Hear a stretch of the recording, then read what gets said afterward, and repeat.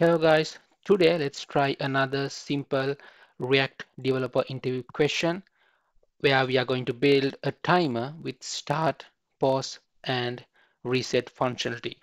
So I have created a REPL it instance, and first of all I'm going to create my three buttons, pause, start and reset button.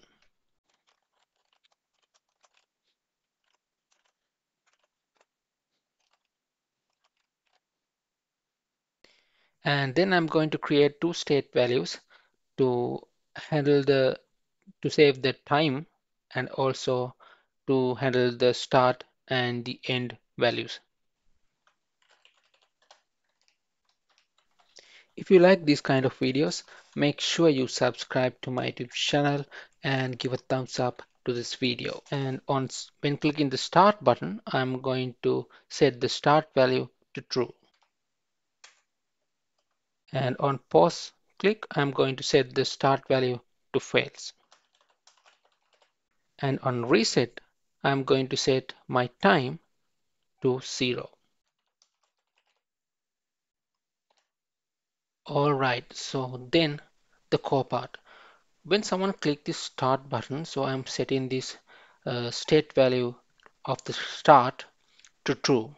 And then I'm going to create a use effect to listen to the changes of the start value. And whenever the start value changes, if it's true, I'm going to create a set interval instance and increment the time by 1.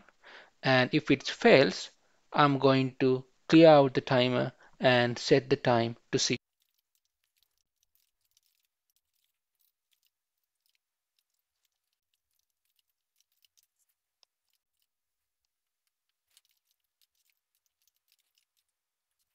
And also I'm going to write another clear interval function whenever we are unmounting this component. So here, this is the return call. So whenever someone unmount the use effect, so this will get triggered and it will clear out the interval.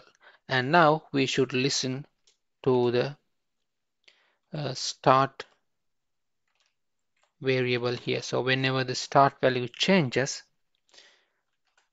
our use effect will trigger again. Next, I'm going to display the time here. Let's run the REPL instance and have a look. This is very straightforward. What you have to do is you have to handle the use effect only using the start button. So on each of these instances, we can handle the required states just manipulating this start variable here. So if we start the timer, so it sets to true and the use effect triggered. And since the start is true, it will create an interval and this interval will increment the set time on each 1 second here. And when we pause it, the start value triggers to fails. Since the start value changed, the use effect triggers again. And from this point, it goes to the else statement and it clears out the interval.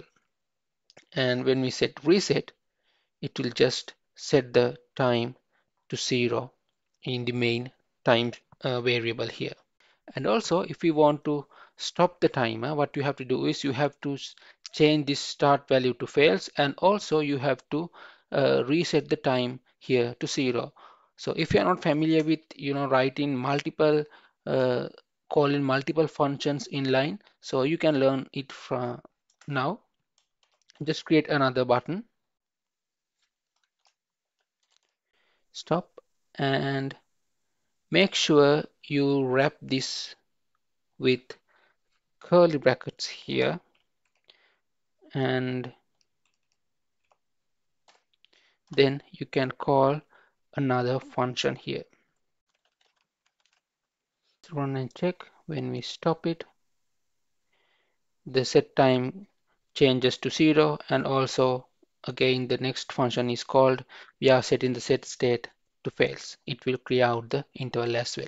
So if you love this kind of content, make sure you subscribe to my YouTube channel and put a thumbs up to this video. Let's meet you guys with another awesome tutorial. Have a nice day.